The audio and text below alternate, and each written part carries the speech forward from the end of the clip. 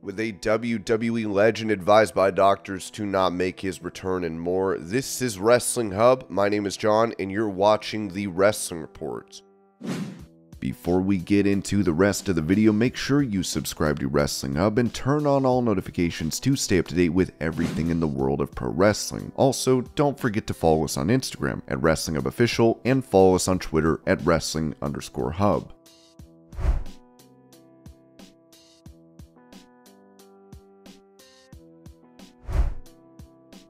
Touching on goals for herself in pro wrestling, Becky Lynch told Mark Andrews, "I do want to win the Money in the Bank briefcase before it's all said and done, and also wrestle Beth Phoenix. I've been trying to get her for years. She's been dodging me. Every single Money in the Bank match I've been in, I've always been the second last person. We're talking 4 Money in the Bank ladder matches. I've been the second to last person."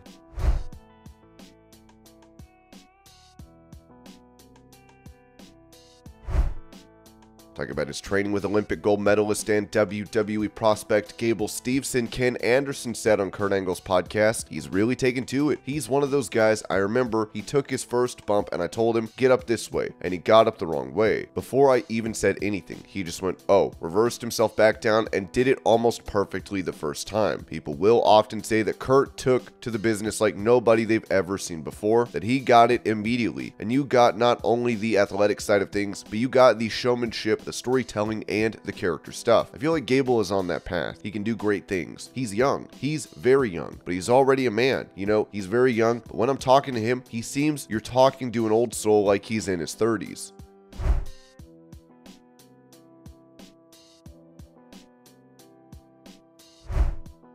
While Smackdown brought in over 2 million people for their show on Friday, which featured more World Title Tournament matches, someone was missing, as Ringside News noted. Smackdown was a good show this week, but they were missing a huge piece of the puzzle. We were told that Triple H wasn't backstage at all this week. He had to miss the show, which is very rare for him. When it came to responsibilities for the night, it was added that the timing was squarely on Bruce and Ed Koski, but it's Pritchard's responsibility more than Koski's.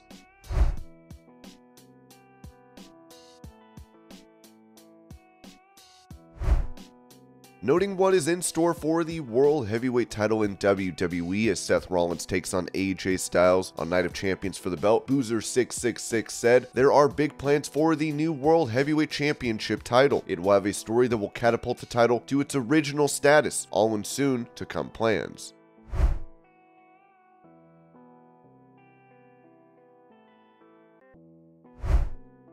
Speaking of Wrestle Binge about plans to change its theme music in WWE, Mustafa Ali noted that with the Real American Hulk Hogan's old theme music, yeah, that was an actual discussion I had. At one point, that was going to be my entrance music. The reason for that is a few years ago, we were laying the groundwork for me to do this politician-esque character. There wasn't going to be anything political specific about this character. He was just presented as a politician. The whole emphasis was I would be launching campaigns, whether it be against my opponent or for a title opportunity. So everything in the background was just very politically motivated as far as the presentation. I remember talking to Vince at the time and saying, hey, you know, it would really get this character over because there's nothing more American in this world than Mustafa Ali. What if I came out to Real American? He was quiet. I go, we own that song, right? Do we still own Real American? He goes, of course we do. God damn it. I go, okay, so what if I came out to it? He goes, I love it. I love it. As of that meeting, I had it, and I think in a few weeks, we were going to re-debut me as this political character, and that was going to be my music, but the decision was made that the character might not work for the networks and live audience, so it was pulled.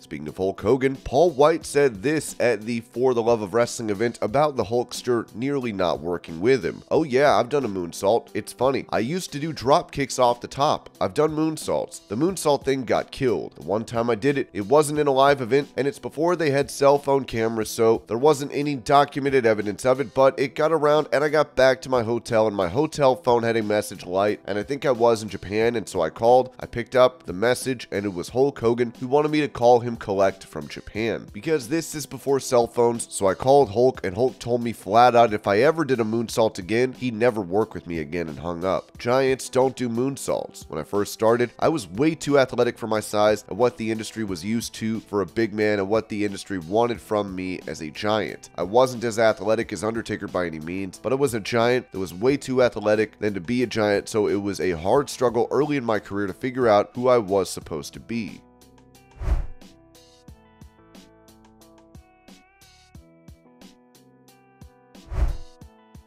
Talking about Bad Bunny's entrance at Backlash last weekend, Corey Graves said on After the Bell, Bad Bunny's entrance was one of the most incredible things that I've ever experienced in my life. Being in the arena and hearing 18,000 plus scream every word to his entrance music, in that moment, had that roof literally detached from Coliseo de Puerto Rico, no one would have been surprised. Bad Bunny is one of, if not the biggest stars in the entertainment space right now. I think this would be more similar to having someone the caliber of Michael Jackson or Beyonce, someone that red hot in the entertainment world being a part of WWE.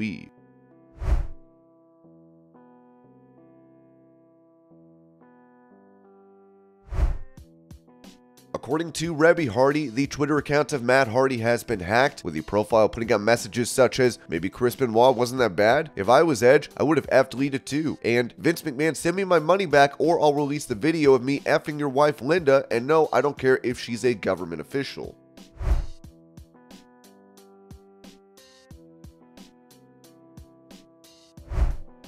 With Wrestling Shoot interviews, former WWE and ECW star Shane Douglas recalled getting injured during a match with Scott Hall at a house show for WWE, where he said, "It's turning to a nightmare, right? I said, doctor, this is my last night working with this a-hole. Look, it's fake wrestling. What's the worst thing that can happen?" His reply to me was, "You can end up sexually dysfunctional in a wheelchair for the rest of your life or both." Well, that's the magic phrase, I'm done. Vince asks the same thing. What's the worst thing that can happen? He said this young man can end up in a wheelchair. I'm looking at Vince. He didn't even blink when this guy said that. So he turns to me now and he comes up our chests. We're touching and he goes, "Dean, do you agree with this diagnosis?" Douglas continued, "I put my hand on his chest and I pushed him, and I'm not qualified to agree or disagree with that diagnosis." And Vince did this little hissy fit dance like this and turned in the corner and walked intentionally towards me and shoulder thumped me like tackling me, and it twisted me. The doctor had to grab, but when he did, it turned me.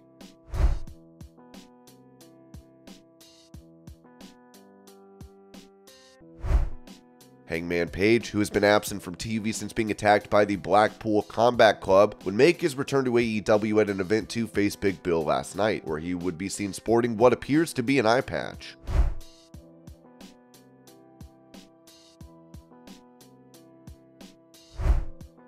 Recalling her Valentine's Day date with Dominik Mysterio, SmackDown Women's Champion Rhea Ripley told Wrestling with Rosenberg, "Yep, that thing was quite hilarious. That was a lot of fun to cause that sort of mayhem with the Mysterio family. At the end of the day, like, Ray stole our table. We were in the right. Yes, Dom put it down under the Mysterio name, but at the end of the day, Ray called and was like, yeah, we're on our way, and he took our table. So of course, we're gonna kick him out. Like, that's just what happened. Like, move, it's Valentine's Day. This is our first Valentine's Day date, and we want to eat here. This is why we booked it here," but he did give me a little bit of a chuckle when he wanted chicken fingers at a nice restaurant. He's a simple man. No one said he's a complicated man. He's definitely not. It's great.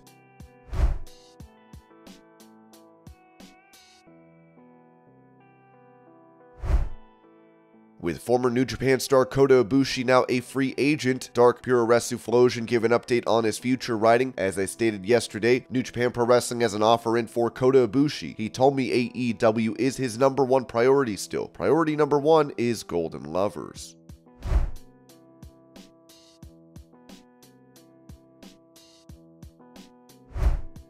Giving details on the previous contract expiration of Leva Bates in AEW, Sean Ross Sapp noted that, "We're told that Leva's contract situation was a unique one, and that she was surprised by the news. Bates' deal had expired, and those close to her said that AEW didn't have a conversation with her about renewing the deal. Some of the company found out when an email went out notifying that they were not renewing the deal. Bates was said to have found out when people contacted her to check on her. Bates was originally brought in as a wrestler, but was transitioned into a number of backstage roles. Starting in 2020, 2022, she'd become more active in the ring, most recently competing in AEW in February. There were several in AEW that upon hearing the news pushed for her to remain with the company, but we haven't heard that there are plans to do that. Bates was heavily influential in the AEW Heels group and putting those events together. Bates' statement on social media was also applauded by many in the company, as the circumstances surrounding her finding out she was leaving were less than ideal.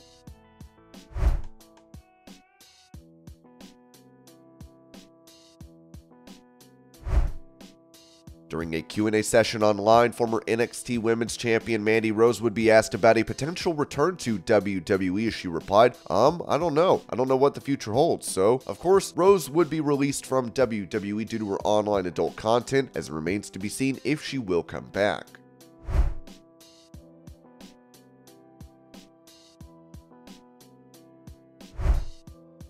As Drew McIntyre's WWE contract is set to expire this year, this was said by the Wrestling Observer newsletter about the possibility of him making his debut in AEW for their upcoming show in London in August. Regarding McIntyre and the idea that he could be at All In, there is basically almost no chance of that. His contract expires months after that date, so even if he were to leave WWE when the deal expires, a big if, and goes to AEW, which would be the most likely destination if he were to leave, that can't happen until 2024. Also, WWE is likely to tack on all of his current period when he's been out of action with an injury that would move the end of his deal back.